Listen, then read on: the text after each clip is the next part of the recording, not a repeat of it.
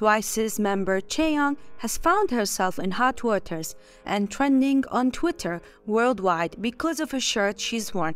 Let's talk about it. On March 21, Chaeyoung posted to her Instagram.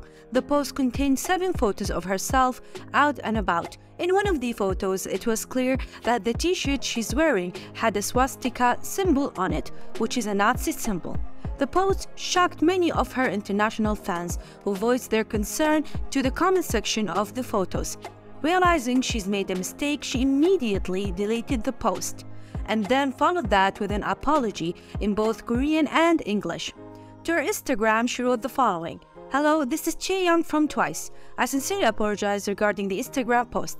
I didn't correctly recognize the meaning of the titled swastika in the t-shirt I wore.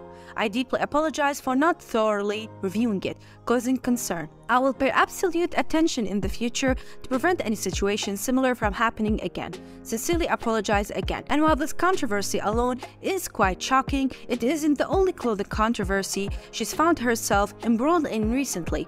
Just recently, she was spotted promoting on music shows wearing a controversial QAnon shirt. This shirt is about an American right-wing political conspiracy theory group. The followers of this theory have committed various acts of violence, and they were linked to the Capitol attack in 2021 after Trump lost the elections.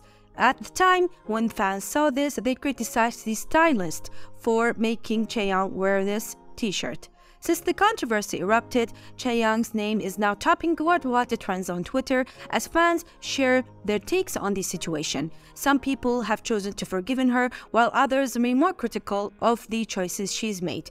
Many question how Chaeyoung could not have known what this symbol meant when she wore this t-shirt. What do you think of this?